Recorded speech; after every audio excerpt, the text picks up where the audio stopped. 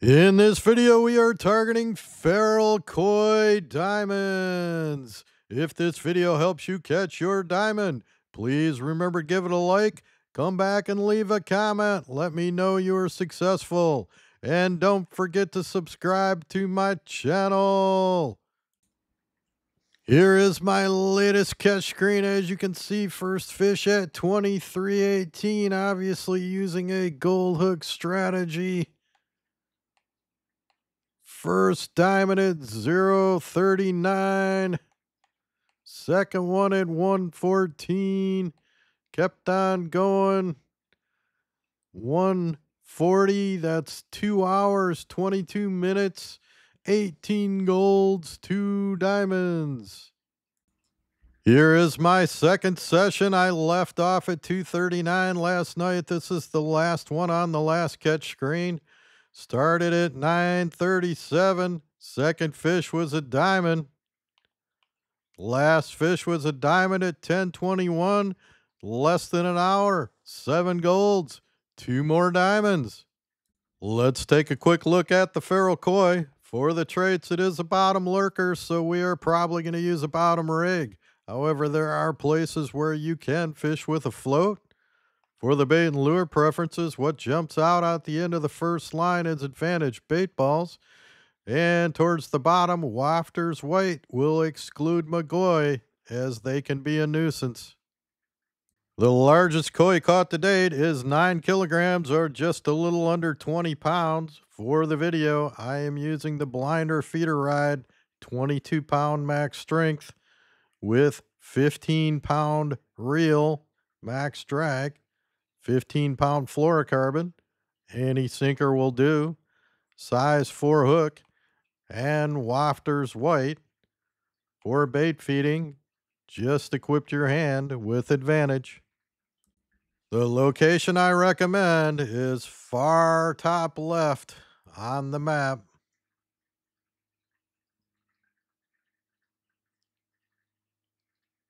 Here is my boat, as you can see, and my diamond marker.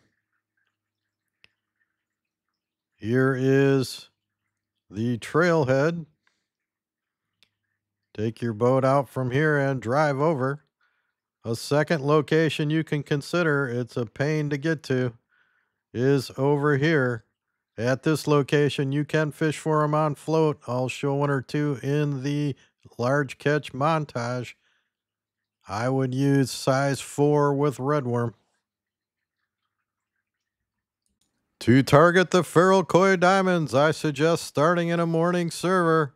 You can keep fishing as long as you like. However, I tend to jump back at noon and restock my bait and chum. Use a feeder bottom rig with size 4 gold hook with wafters white to exclude other fish, and use advantage bait balls for chum. I recommend starting in a morning server.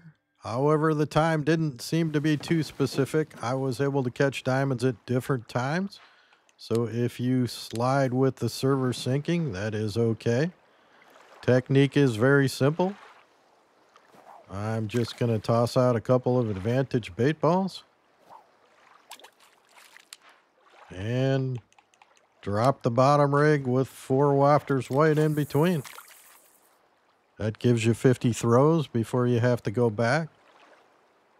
I usually fish until roughly around noon and go back and restock and start over. This is a gold hook strategy, so we may not get a bite. We'll see. Let's see how we're doing on our time. Looks like we're going backwards.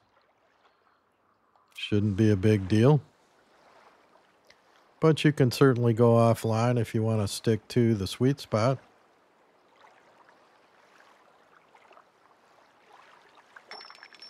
Hey, look at that.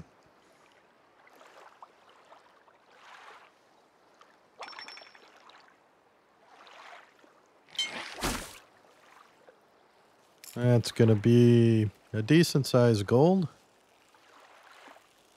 You can certainly go lighter online, as you can see here. I don't have to put any effort into it, but for the video, I don't like to make for long fights. With the montage, the video will be plenty long enough as it is. But if you're going for score, perhaps drop down to around 11 pound. I'll give it a tug, see if I can get it up any faster.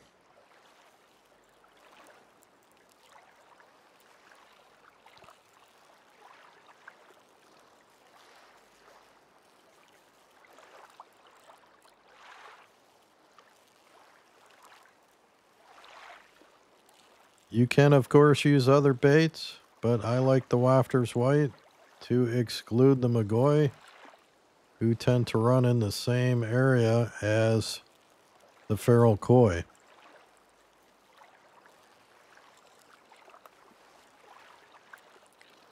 Nothing against them, but if I'm targeting koi, I want to get koi.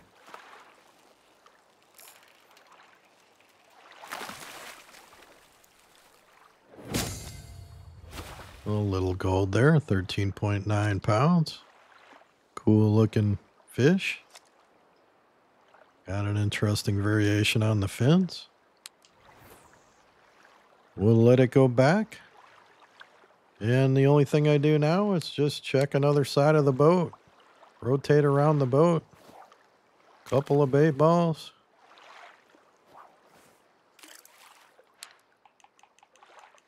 That's all there is to it.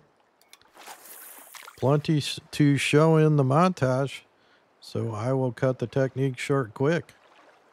Stay with the video to watch the diamonds. Happy fishing.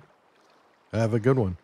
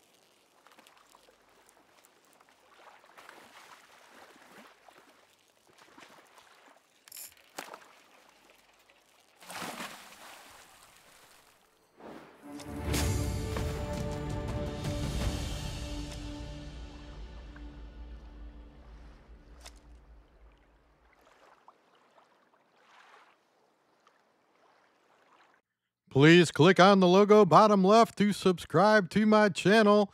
Check out my other content and don't forget to hit the like button on the video.